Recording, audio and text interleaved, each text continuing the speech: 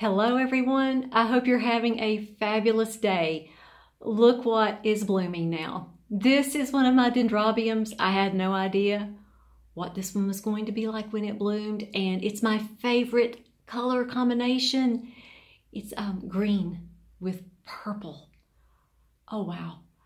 Every time I look at this one, I'm almost speechless. I am so happy with this beautiful dendrobium. It is just beautiful.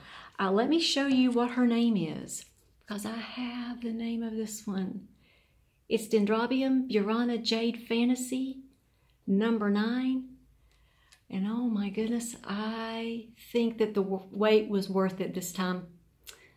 I'm very happy with this spike of beautiful Dendrobium blooms. I'm going to have 8 blooms on this spike. So I promised everyone a video when this one started to bloom. I also wanted to show you I have 2 blooms now on this beautiful little miniature dendrobium. I have decided to call this one April's Hope after my oldest niece. She is actually the one that I started making orchid videos for when she started growing orchids. So this was my first dendrobium to bloom. So I'm going to name it April's Hope after my niece. And here is my beautiful Vanda Sensei Blue. It is the blooms on this are huge.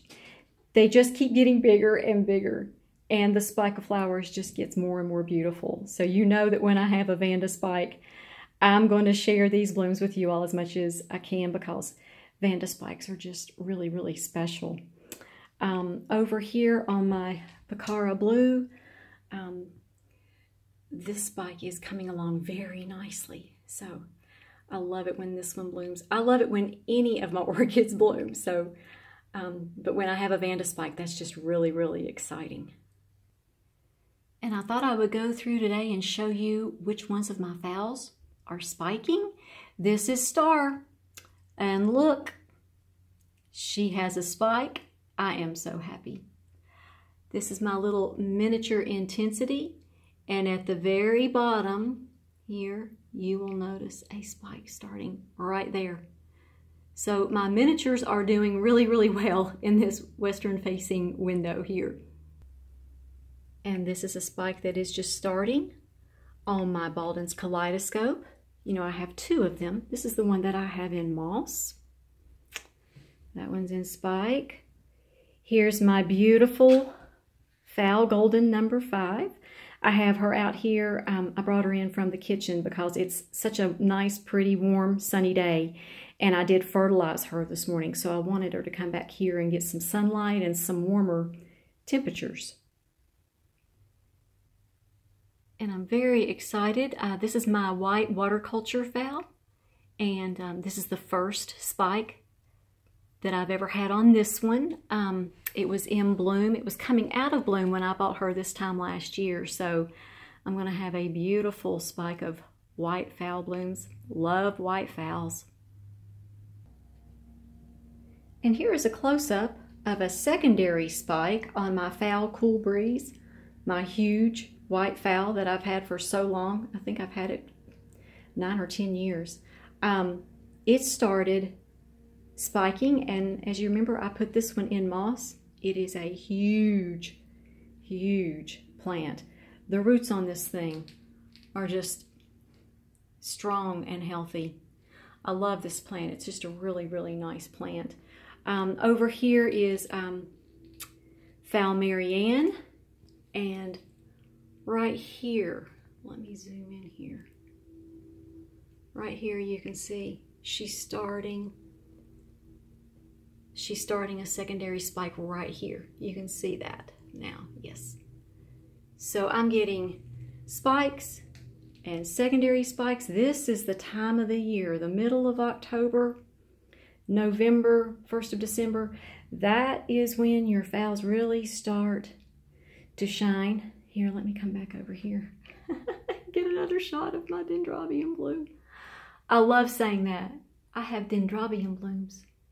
They were worth the wait. They're beautiful. So it is November 15th, and I want you to look at the temperatures that we have today. It's a beautiful sunny day. It is 74 degrees back here in my sunroom. It is 59, and the temperature is going to go up this afternoon even more.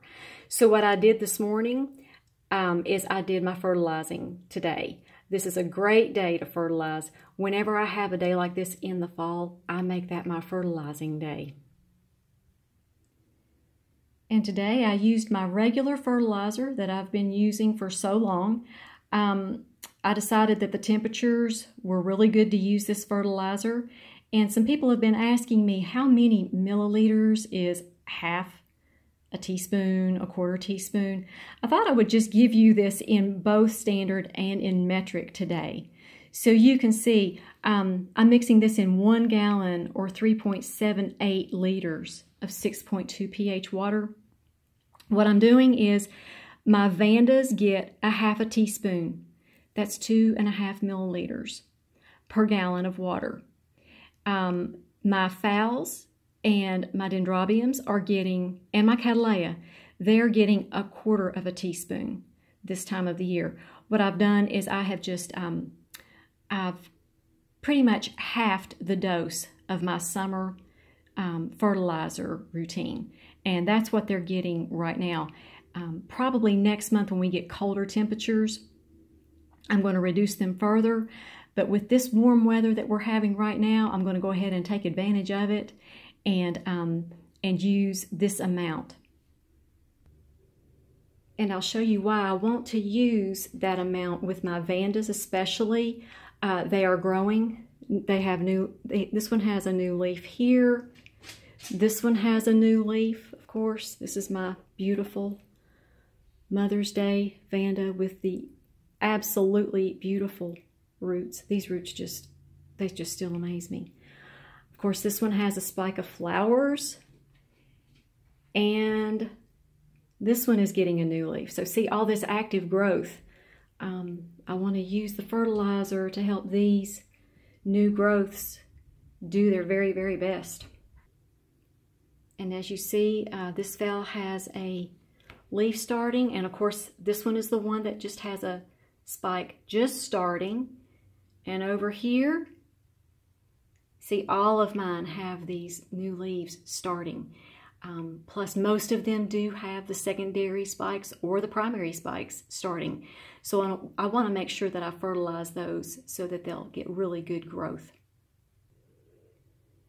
And here are my new Cattleya roots. They are just growing. It seems like I can watch them grow every single day.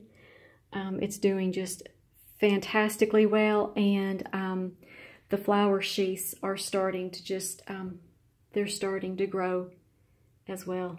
You see that one in the center there? It's beautiful. And also for the phals that are in water culture, I'm giving them the same amount as I do the ones in the moss or in the bark. I give them that quarter teaspoon as well, and they're doing very, very well.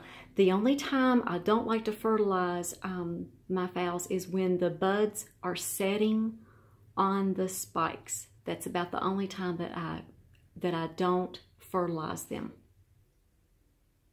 And with my Dendrobiums, I'm only fertilizing them a few times a month now.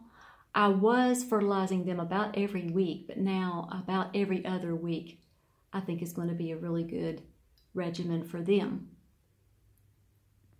By now, all of my Dendrobiums have their terminal leaf on the canes. This is the last cane that this one grew this year. And as you see, I've got a really small little leaf right here. That means that it has grown all it's going to until probably spring when new canes start. So that's the reason why I'm pulling back on my fertilizer. The plant just does not need as much because it's not in active growth. But it does need some fertilizer just to help keep the plant strong.